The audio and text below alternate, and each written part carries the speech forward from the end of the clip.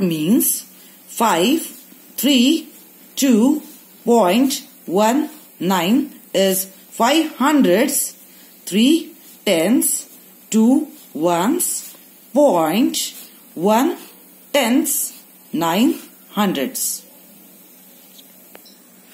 Now, let's convert rational numbers to decimal numbers.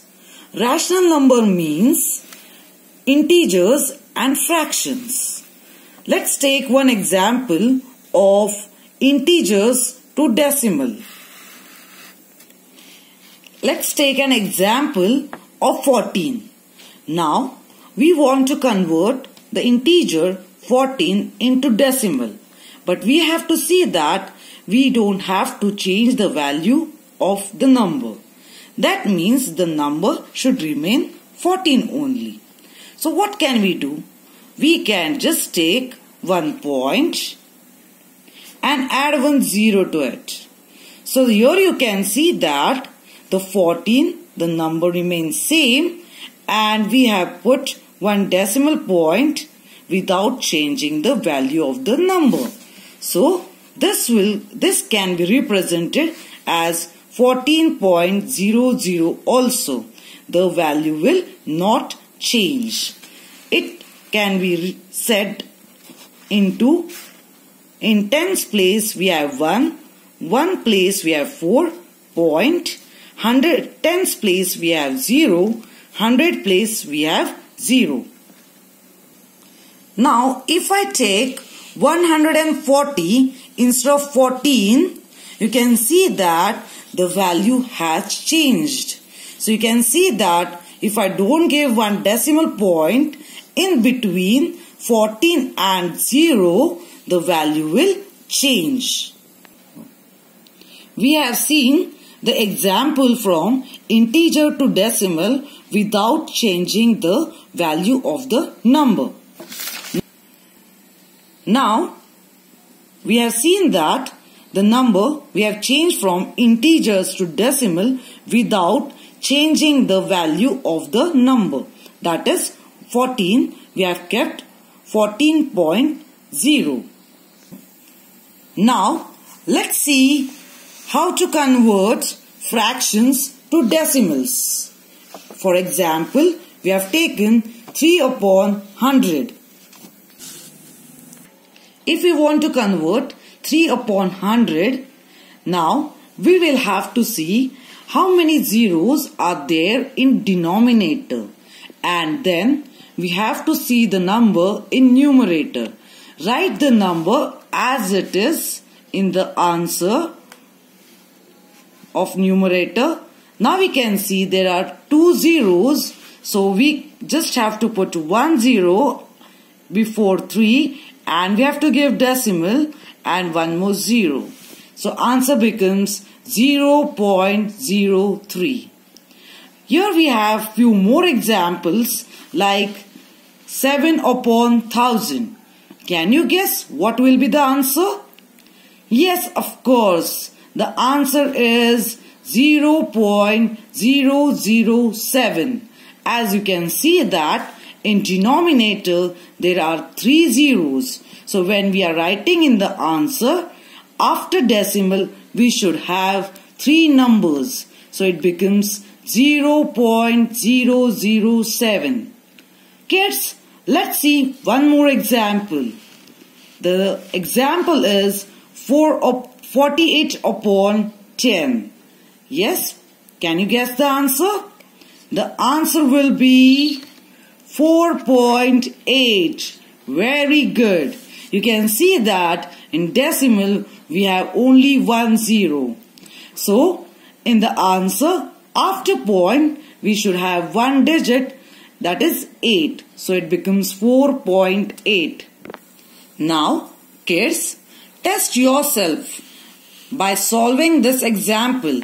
How would you express 123 upon 10 as a decimal point? Now let's see few more examples. Now we have 3 upon 25. How are we going to solve this? As we have learned only the fractions, or we can say the decimals which have denominator as 10 or power of 10 in denominators. So let's convert the decimal or the denominator 25 into the 10 or power of 10. How can we do this? It's very easy. Just multiply the number 25 by 4.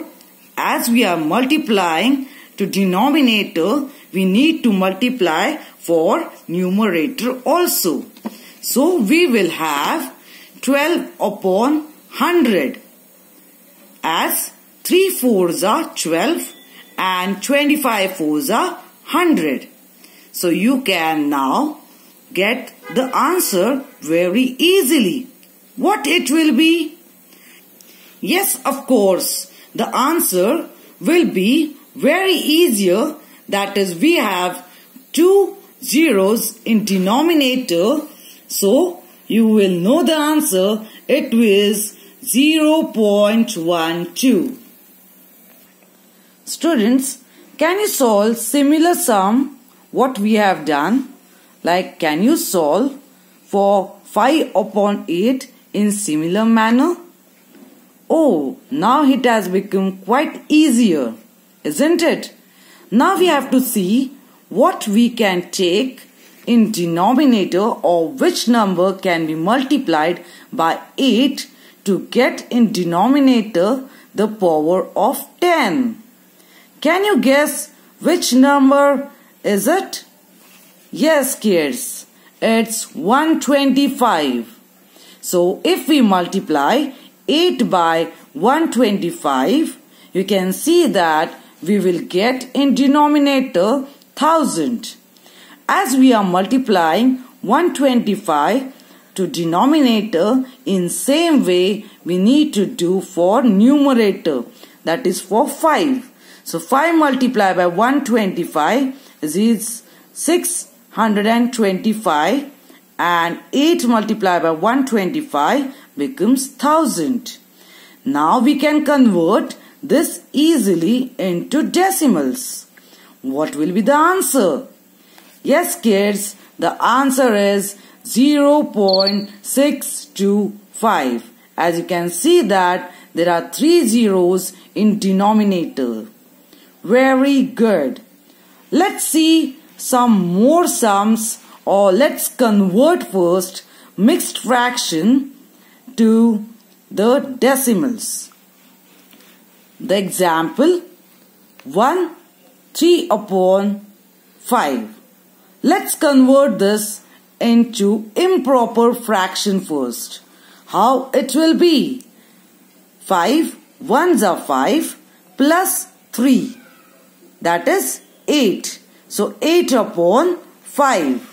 So we get in improper fraction, that is 8 upon 5. Let's convert this into decimal. Isn't it easier?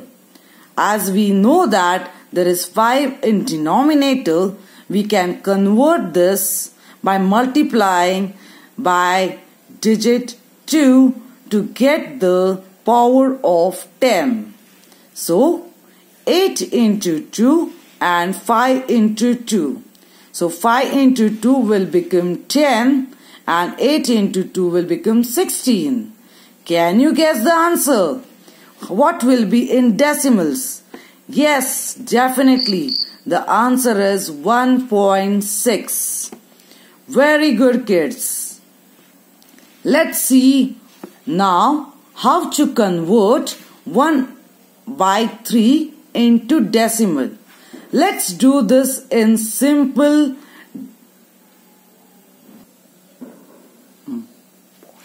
divide this into simple division method.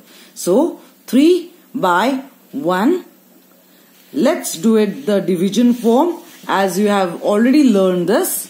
So 3, you can see that as it will not go by 1, so we have taken 0.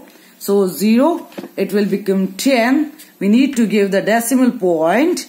So 3 3s are 9. We get in remainder 1. Let's take one more 0. It will become 10.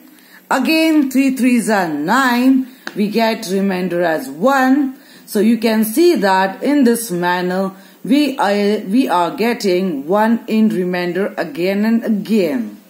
So the answer becomes 0.333 and so on, and can be written in the form of 0.3 and the dash.